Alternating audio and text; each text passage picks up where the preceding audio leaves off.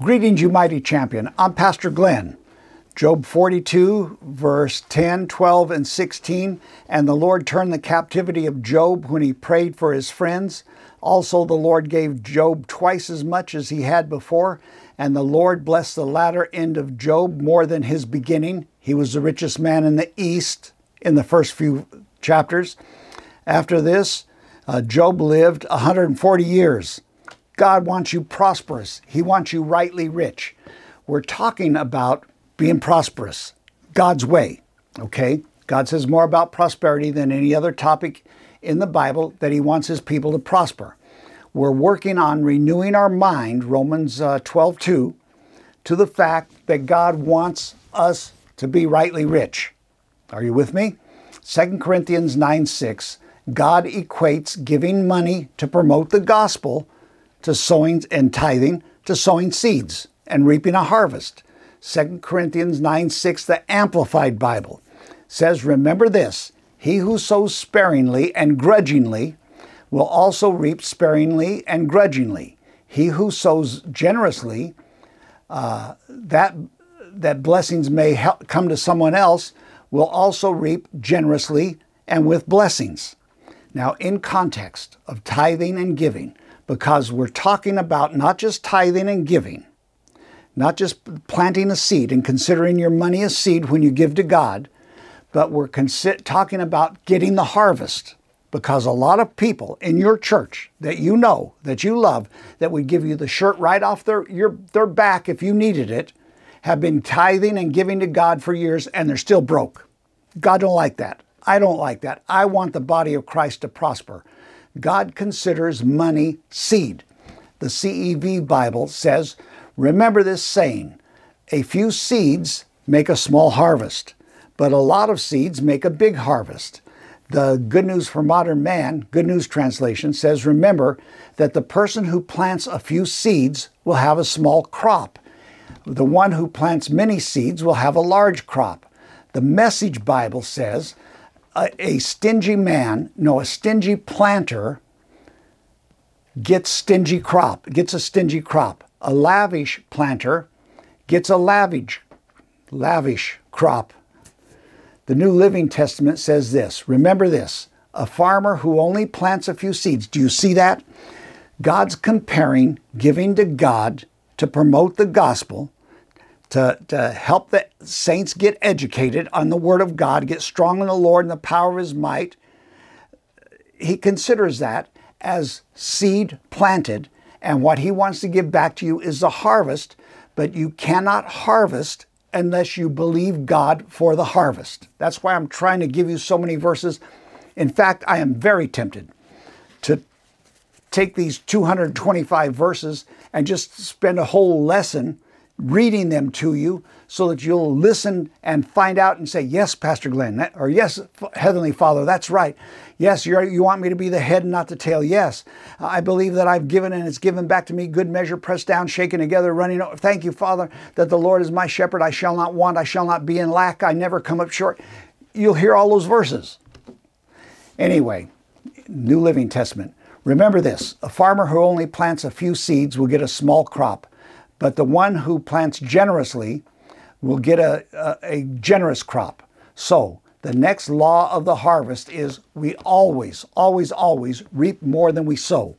Jesus said it like this. He was talking about seeds in Matthew 13:8.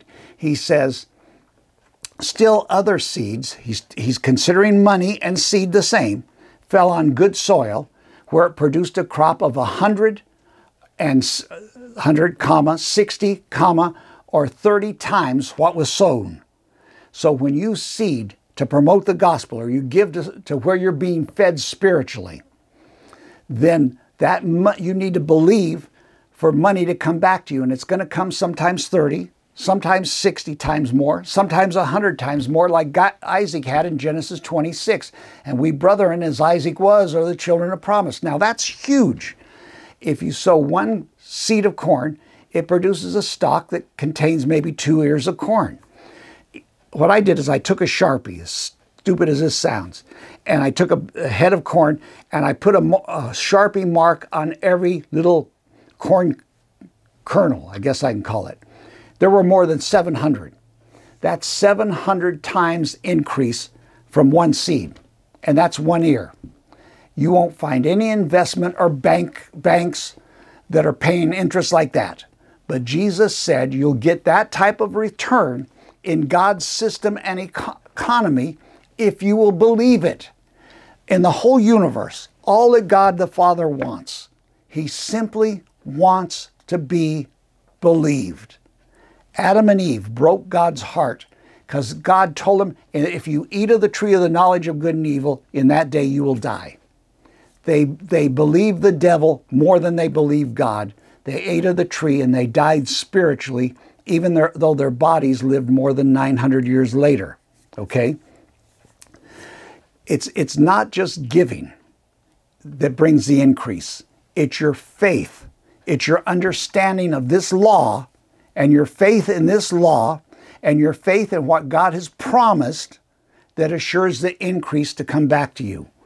Malachi 3:11 says that God will rebuke the devourer for the tither's sake. I have had that. That's more important to me than the hundredfold. God rebuking the devourer. I've got a lot of stories where God saved my life.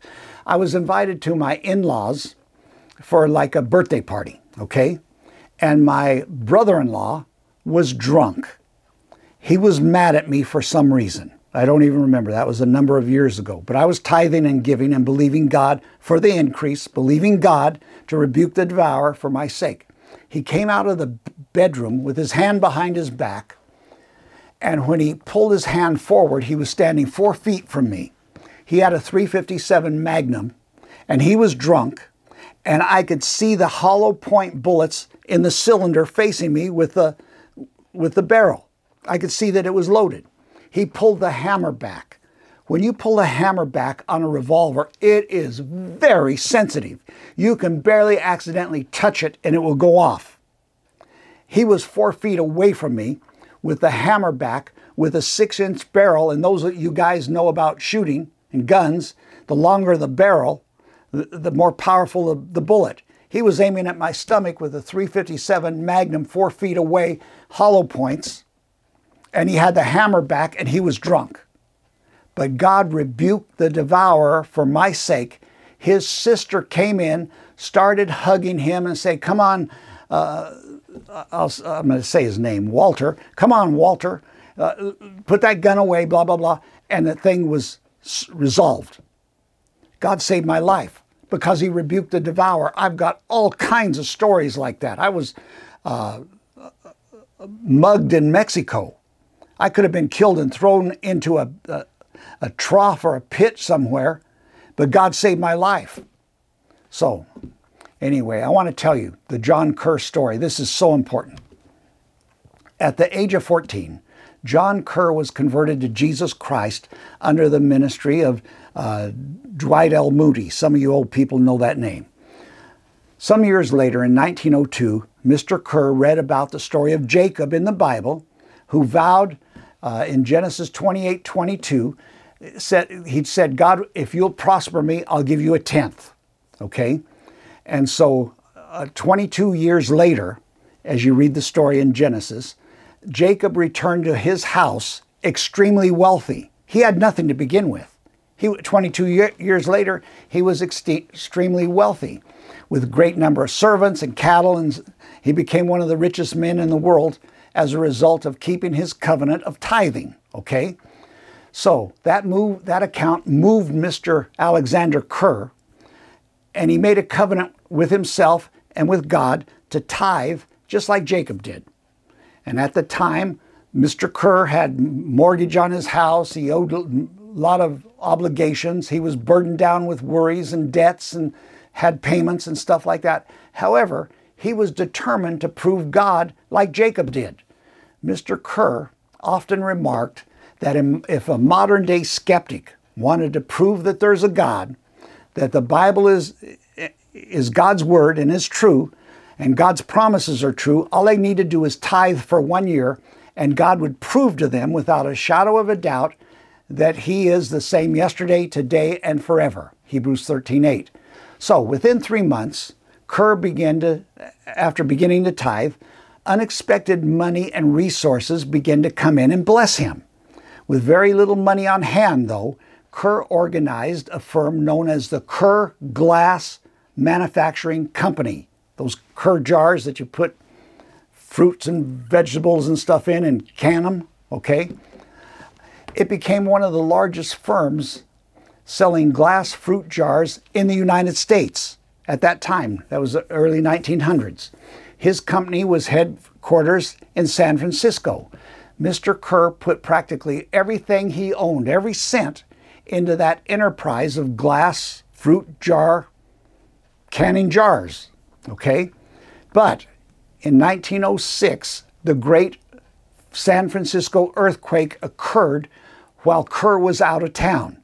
His friends came to him, wrote him. In those days, they had to telegraph him. They didn't have phones and all that every place. And they said this to Kerr: "Kerr, you're a ruined man." He repeated, "I don't believe it. I'm not a ruined man. If I'm a ruined man, the Bible is not true. I know God promised that I would prosper and he'd rebuke the devourer for my sake. I know God will not go back on his promise." He said that God would rebuke the devourer for his sake if he tithed. That's what I said when a guy was holding a 357 with a hammer back 4 feet from me at my stomach and mad at me. So he wired San Francisco and he received a telegram back that said, "Your factory is in the heart of the fire, Mr. Kerr, and undoubtedly is destroyed. The heat is so intense, we'll be unable to find anything out for a number of days." About a week after the earthquake and fire, a second telegram came. It said everything for a mile and a half in every direction from your factory is burned, but your factory is miraculously saved. Mr. Kerr immediately boarded a train and went back to San Francisco. The factory was a 2-story wooden building with huge tanks where they kept the melted glass in tanks at a temperature of 2,500 degrees. Oil was used for the fuel. The building was it was made out of wood, the building was. It was probably the most flammable building in San Francisco. The fire raged on all sides of the factory. It crept up to the wooden fence surrounding the building and even scorched the fence. And then the flames leaped over his building and burned another mile and a half in the other direction, in every direction. The radius around his building, mile and a half, destroyed. Everything.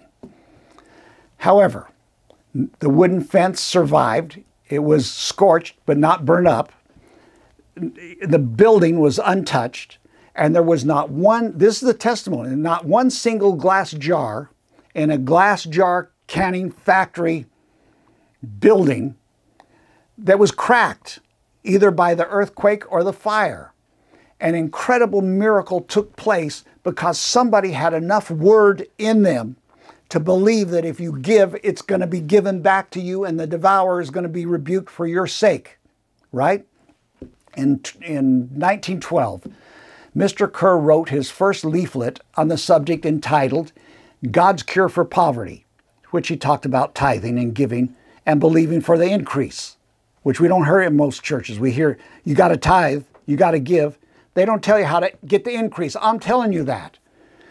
So this was followed by another track entitled God's Loving Money Rule for Your Financial Prosperity. I think that was the name of it. Every case of fruit jars that left his factory contained one of those leaflets. From 1912 to the time of his death in 1924, he had freely distributed more than 5 million of these leaflets, encouraging God's people to tithe and believe God for the increase. I shared that in a church in Arcadia, California. Years ago, an old man came up to me and said after Mr. Kerr died, his wife continued to live, and I used to know his wife. Now, she's already passed, he's telling me. He said, but she brought up that subject and said that everything that Kerr noted, and what I just told you is true.